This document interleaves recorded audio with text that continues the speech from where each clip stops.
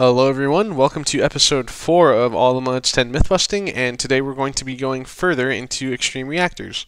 So the first thing I need to do is correct myself on something from last episode. So last episode I said that you need at least an 8x8 reactor to supply enough steam for one of these optimized turbines, but turns out I was wrong. You actually still only need the 7x7. I am not sure what made it so that my 7x7 was not providing enough steam earlier, but I have now confirmed that you truly only do need 7x7, so as you can see, this is producing 2.35 buckets per tick, and the maximum intake of one of these turbines is only 2,000 millibuckets per tick, which translates to 2 buckets per tick. So 7x7 is actually a tiny bit more than enough to fully keep up an optimized turbine.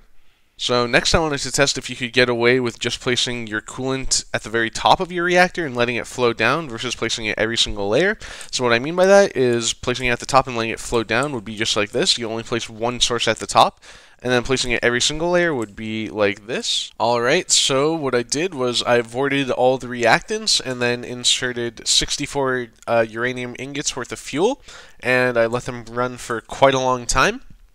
And this is the result. So the double source one produced a total of 2.48 megabuckets, and the single source one produced a total of 2.45 megabuckets. So yeah, there's really no difference in the total output that you get, whether you're using single source or double source. And also, while they were running, it's worthy of noting that they were pretty much at the exact same amount every time. So I think it's safe to say you can get away with using single source. You'll lose out on the tiniest fraction of a percent of efficiency, but I don't think it really matters that much. I don't think it's worth all the extra effort of making every single block a source block. Next, I wanted to test out all of these coolants or moderators or whatever you want to call them. So I built a reactor for every single one, including nothing or just air, and here are the results.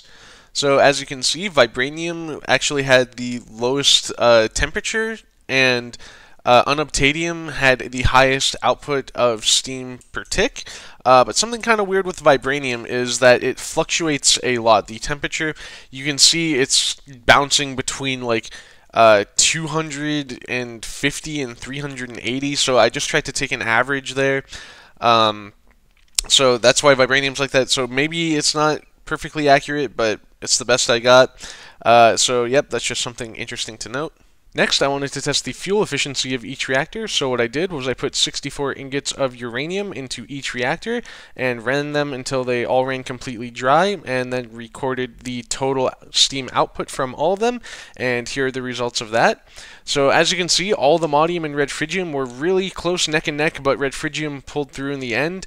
So yeah, if you want the most bang for your buck in terms of uranium, then go ahead and use red phrygium, and red phrygium also is a lot easier to get than all the modium, as well as being a liquid, so you're able to just put it at the very top of your reactor and let it flow down. As we established earlier, it really doesn't make any difference if you just place a source at the top and let it flow down versus placing a source on every single block. One final thing to note about all these coolants here is that copper is probably the absolute worst of all of them. So basically what happens is when you put copper into your reactor, it will oxidize over time, and oxidized copper cannot be used in your reactor. It has to be completely unoxidized copper. But the strange thing is that you also cannot use waxed copper. So if we look here, you can see normal copper can be used as a moderator. Waxed copper cannot. So if you use normal copper, it's going to oxidize over time, and then it's going to brick your reactor. So I'm trying to right-click and access this reactor, but it's not working because, as you can see, the copper inside is oxidized. So yeah, I would advise against using copper as a moderator whatsoever. And the last thing we're going to test today is this claim that if you keep a turbine rotor or reactor on for too long at too high of a speed or temperature, then it will fail, quote-unquote, catastrophically. But as you can see, that's really not the case here. I have this turbine at, let's see, 13,000 RPM, and the normal RPM it should be at is about 2,000 or 1.8 thousand. And yeah, it's been running like this for like hours, multiple tick warps, multiple 3-day tick warps, and yeah, of course, nothing's happened. This landscape's pretty beautiful. Actually, the seed as a whole is pretty nice. Maybe I'll leave it in the description. Same goes for this gigantic reactor over here. You can see it's been on for a while. The core heat is pretty high, but still has not blown up. and it's producing a decent amount of power too, but that's besides the point. Point is, you don't have to worry about these things blowing up. That is not a feature that has actually been implemented. Maybe they'll implement it someday, but for now, you do not have to worry about it. But yeah, I think that's going to wrap up this episode of All the Mods 10 Mythbusting. Make sure to keep an eye out for the optimized reactor tutorial to power your turbines. But anyways, I'll see you guys next time.